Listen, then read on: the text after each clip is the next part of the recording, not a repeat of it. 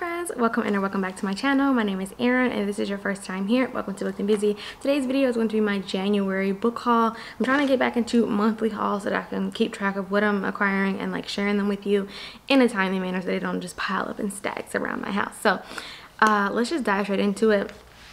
This is not really organized, but it's kind of organized. So the first ones are going to be ones that were sent to me by the publisher or the company. So the first one we have is Where the Drowned Girls Go by Shauna McGuire. This is one of my most anticipated releases for 2022.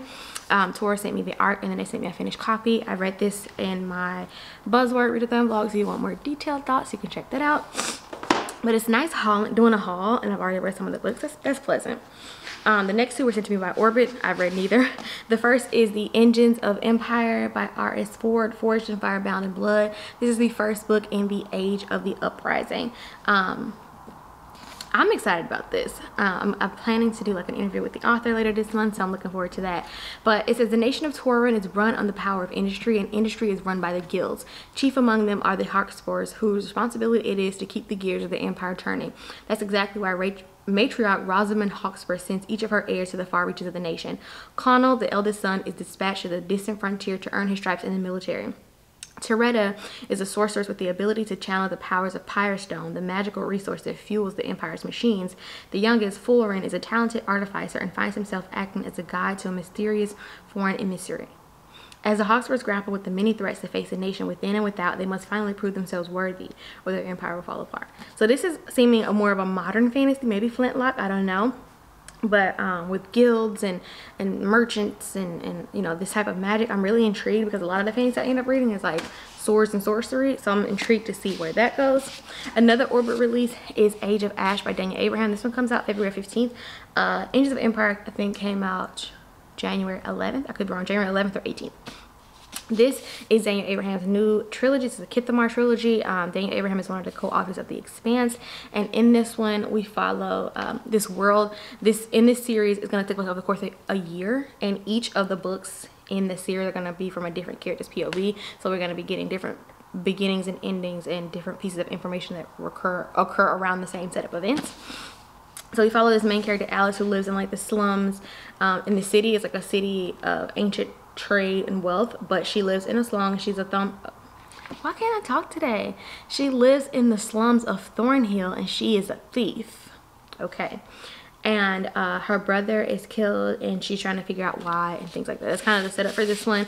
This cover is stunning, and it has this like texture that I really like. And so I'm always happy to add more Orbit hardcovers in my collection because I don't have as many of those as other ones. The next two were Fairy Loot books, and these I hauled in it may have been the vlog, my Buzzword vlog, and that is The Year of the Reaper, which is the December book. It's a YA fantasy, maybe a standalone, about this young man who survives a prison cell and a rotting court, and at 18 he wants to return home, and then he is targeting a killer because assassins were sent after him or something like that. I'm excited about this.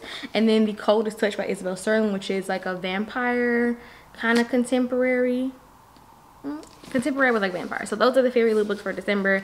So those are the books that have been sent to me. Now let's get into the books that I received as gifts. All of these actually are like late Christmas gifts that just came in January.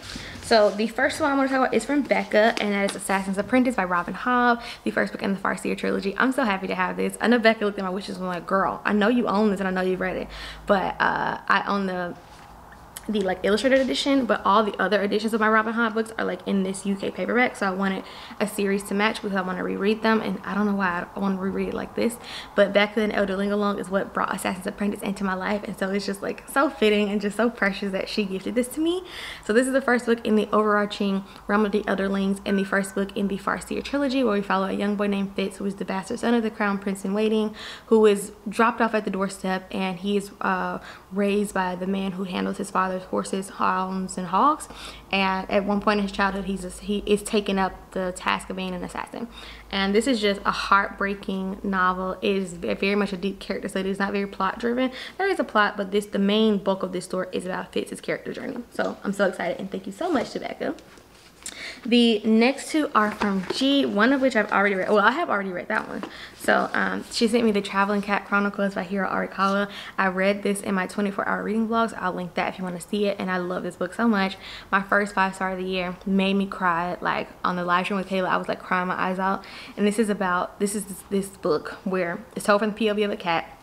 The stray cat who was rescued by this man, and their bond with one another, and then something happens and the man's trying to find a home for his cat. So he goes to different friends and acquaintances to try to find a new place for his cat to be because he can no longer take care of him. And you find out why throughout the story, and it is just heartbreaking and beautiful and moving and just such a sweet, cozy, tender read. I absolutely adore this. And G also sent me Rat Queens Volume 6, The Infernal Path. Rat Queens is like an epic fantasy comic series about these boozy battle maidens who are like mercenaries for hire, and they go on these quests. It's really fun, and I'm excited to be continuing on with the series. And then we have another gift from Autumnal Dusk. Two of the books she sent me came in December, and this one came in January, and that is A Conspiracy of Truth by Alexandra Rowland. This is a book where the cover really intrigued me, but then the story. It says, tell a good story that will catch and hold their attention or die. And that setup reminds me of The Wrath in the Dawn by Renee Ahdieh. In a bleak, far northern land, a wandering storyteller is arrested on charges of witchcraft. Though Chant protests his innocence, he is condemned not only as a witch but as a spy.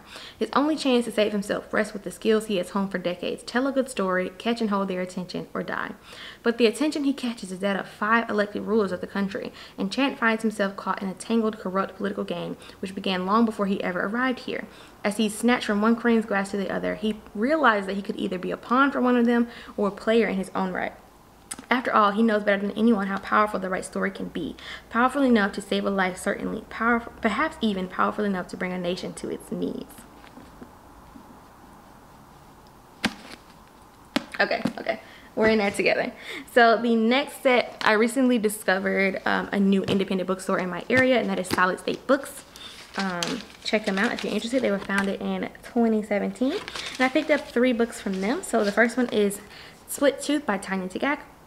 This is a fierce, tender, heartbreaking story unlike anything you've ever read. And this is by an Indigenous author who's a throat singer. I know that in the audiobook is throat singing, and I think it's like horror, like some horror elements about this woman who becomes pregnant, and then things kind of go awry from there. And then we have The Memory Police by Yoko Ogawa. I think I'm trying to combine this with Yoko Ogawa. And this is like a speculative fiction novel about this unnamed island where words start to disappear. And this woman, she's a writer, and her editor is like wanted by the police, and so she tries to hide him away, and her writing is the only thing that's holding these things in their minds.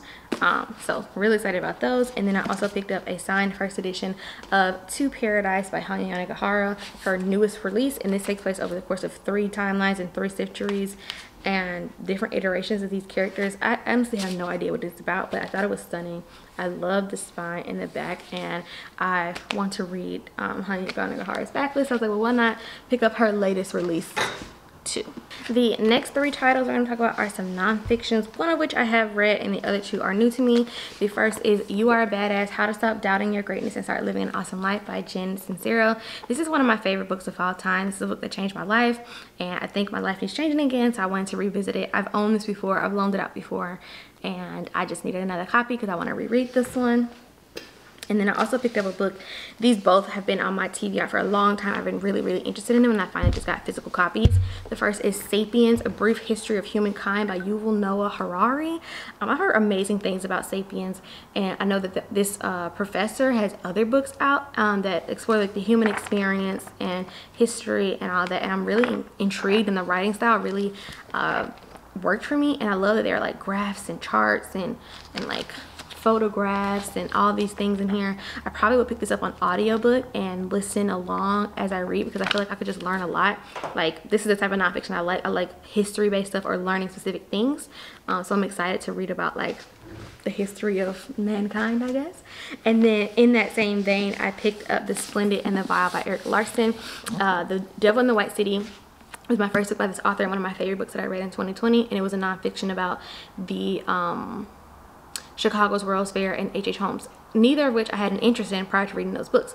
But with this one, this is about Churchill, which I already have an interest in prior to reading this. I think I'll enjoy this even more. This is this author's most recent nonfiction release, and his nonfiction reads like fiction, which is what I really enjoy. So I'm learning all these things, I'm engaged with the storytelling, and I just really like it. And this one is about it starts with Winston Churchill's first day as prime minister, and it's how Churchill taught the British people the art of being fearless, political brinkmanship, and his actual like private life.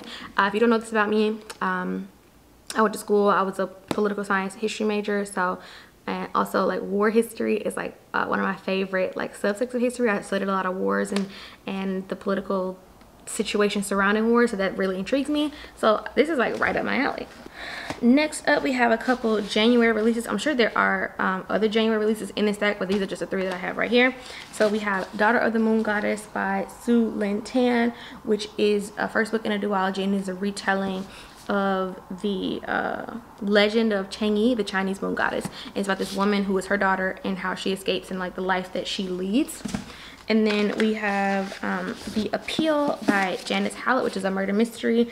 1 murder, 15 suspects, can you uncover the truth? And what really got this for me, I didn't even realize, because the UK cover is so different, that I haven't seen Megan from Mega Books talk about this for months and months and months, and she recently read it and didn't love it. But a dazzling, clever, modern Agatha Christie, and I recently read And Then There Were None. It like changed my mystery life.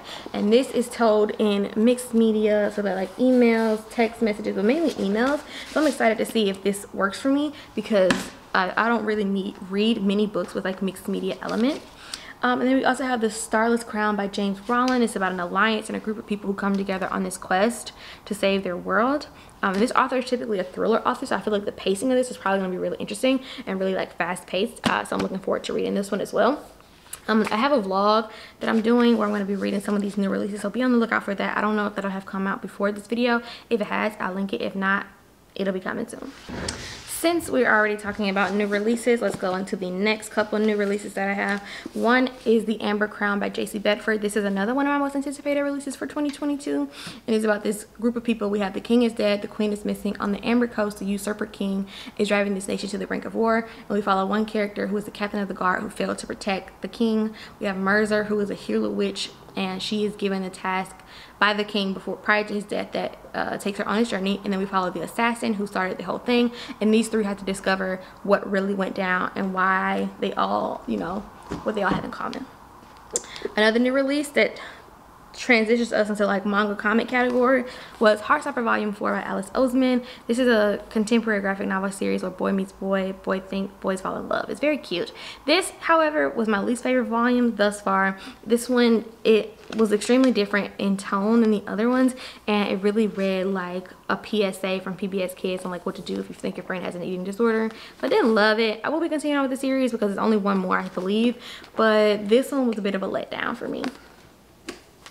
Going into more comic type stuff and like visual things, I picked up a light novel. So this is My Status as an Assassin. Obviously it seeks the hero, and this is a light novel. So light novels, from my understanding, are like mangas that have been expanded to be more novel-esque, and they still have like pictures and stuff like that, but they're not quite regular novels. I don't know much about mangas to tell you really, so you might want to go to somebody else to get a more detailed synopsis or like understanding what light novels is or are.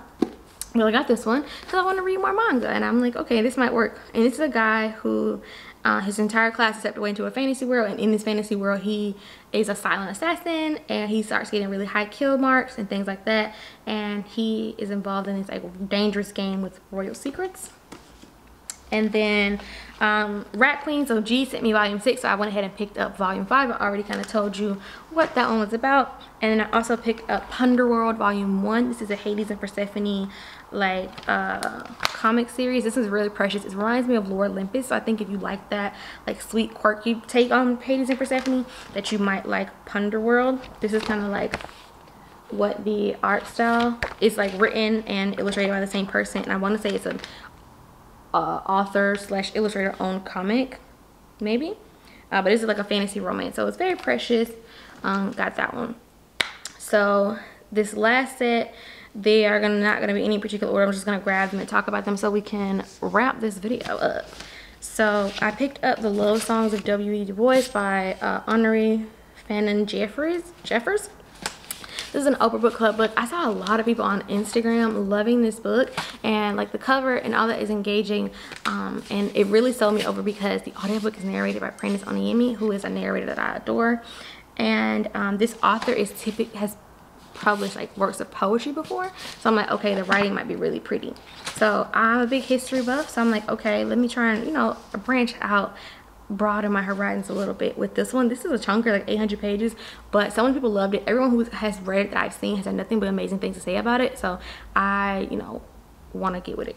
I figured it would make more sense if I organized these a little bit more, so I've done that. So the first one we have is another classic, and that is The Odyssey by Homer. This edition was like $7 at the Amazon bookstore, and I plan to read this soon. And the book that I have is like a bind up of Homer, The Odyssey, and the Iliad. I was like, I really like this edition, so I was like, okay, I'm gonna get that. Plus it was $7. Next set of books are all mysteries. So we have Verity and Colleen Hoover. This is like a romantic suspense type of book about this woman who is hired to ghostwrite the last of this famous author's books, and she kind of gets embroiled in like their family situation, and like what's going on there. And then I picked up the A Treacherous Curse, which is the third book in the Veronica Speedwell series. It's a historical mystery series about this woman named Veronica Speedwell who teams up with this man named Stoker, and they are both natural historians, and they go on and solve mysteries. It's like really fun and really engaging, and the banter between the two of them is like absolutely hilarious, so I really love that. I picked up The Mysterious Affair at Styles by Agatha Christie. This is the first book in the Hercule Poirot mystery series, and it is the first book like where we're gonna introduce Hercule Poirot. I started reading Agatha Christie. I told y'all that earlier, and I wanted to read more, but I wanted to start at the beginning and like read them in order. So this is the first in the Poirot series, so I know there's like another movie coming out later on this year, and I want to watch that. So like let me go ahead and get through those first few books so that I can like be caught up for the movie. Another historical mystery that I picked up because I loved Veronica Speedwell so much, I want to read like more books like that, and that is A Study in Scarlet Women by Sherry Thomas. This is the first book in the Lady Sherlock series, and it is about Charlotte Holmes, and she goes on to become like a mystery. So this gives me like Enola Holmes vibes, so I'm excited to like get into that one.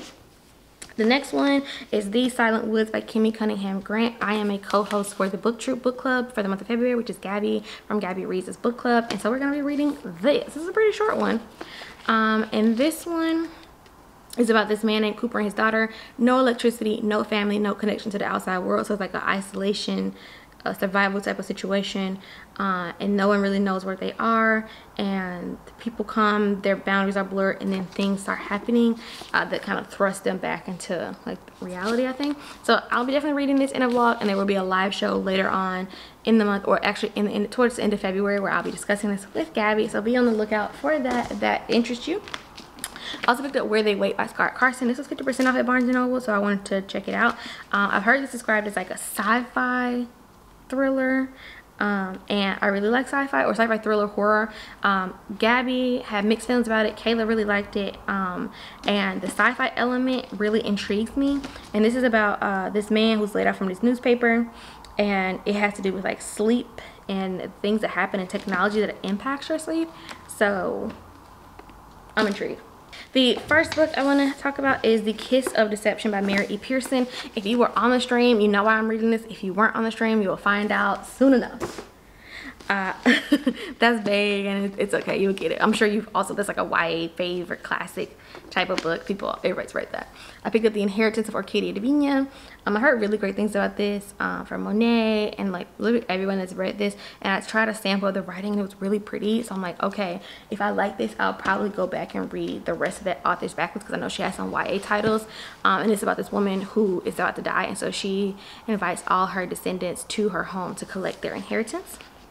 I picked up In an Absent Dream by Shauna McGuire, which is book 4 in the Wayward Children series. I really love this one, and I read this one in the library, and I think this is like maybe my favorite of the ones that I've read, so I wanted to have a physical copy of this. I mentioned the Wayward Children series earlier, so you already are familiar with that. I picked up Blood of Assassins by R.J. Barker, which is the second book in the Wounded Kingdom trilogy, and this follows this young boy who's training to be an assassin, and he's like disabled, or he's like a clubfoot, and the things that he and his master get up to. And she's a woman, so I find that most mentor relationship is like older man mentor, but this one has a woman and they have a very interesting relationship.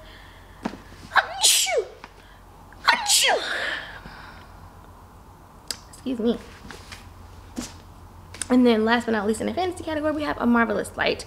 This one is like queer magical romance, and that's kind of all I know about it. It says magic, romance, mayhem, and a beautifully decorated and occasionally actively dangerous Edwardian England. So romances, mysteries, things set in like Victorian era, Edwardian era, like that is really appealing to me these days. So I picked that one up. And I know it's the second book recently got a cover announcement. It's going to follow his sister and it's going to be Sapphic, so I'm really intrigued. So if I like this, I have more of that world to consume, so I'm excited about that. And then last but not least, we have the romance category. So most of these are sequels. So I picked up A Scoundrel of Her Own by Stacey Reid. This is the third book in the Sinful Wildflower series. The first one was My Darling Duke, which I absolutely love. Gave 5 stars, one of my favorite romances of the year, last year. And then the second one was Her Wicked Marquess, which I read, or Wicked Marquis, which I read earlier this month and I didn't really like, and I said I was going to continue on with that series. What I didn't realize is the third book in that series was her most recent release, so then I was like, okay, let me go ahead and read that. And this one follows the third, one of their friends, and she exists as like a secret songbird, and she gets involved with this mysterious man who knows her identity and like all of that.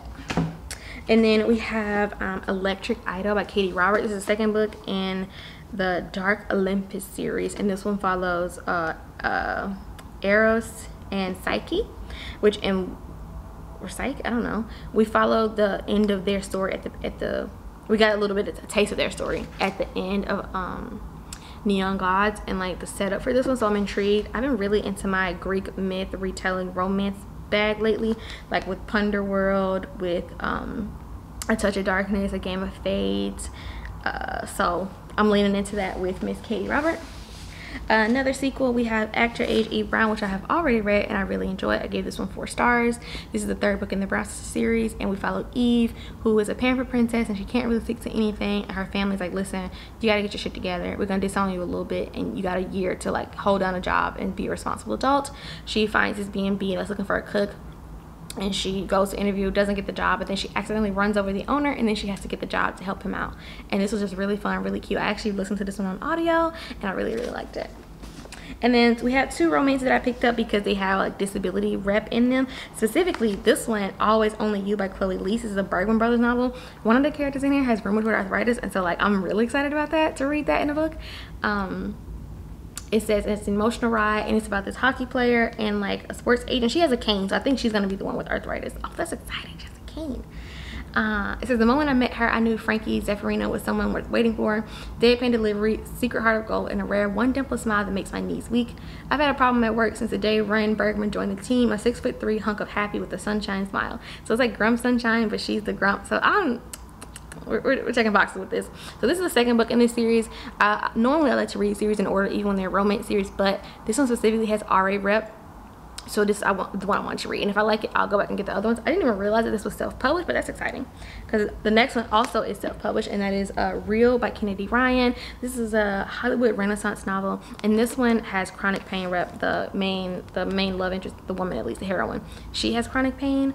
And this one is a director who finds this woman on Broadway, I believe, and he wants her to be in his new movie, but he's had issues with in the past where he has dated like one of his actresses, and that's negatively impacted his career. So there's like a forbidden element there, and they have chronic pain. And I recently made Mina read this to be my guinea pig, and she loved it, gave it 5 stars, made her cry. So like I'm excited to read into that one. So that's it. Let me turn you around. Here is my January book haul. Hope you enjoyed. If you made it to the end of this video, what are we gonna leave? What's gonna be our emoji, guys? Oh my god. I don't know.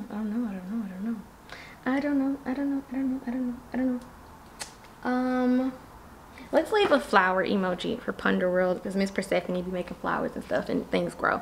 So if you made it to the end of the video, leave a flower emoji, and I will see you in my next one. Goodbye.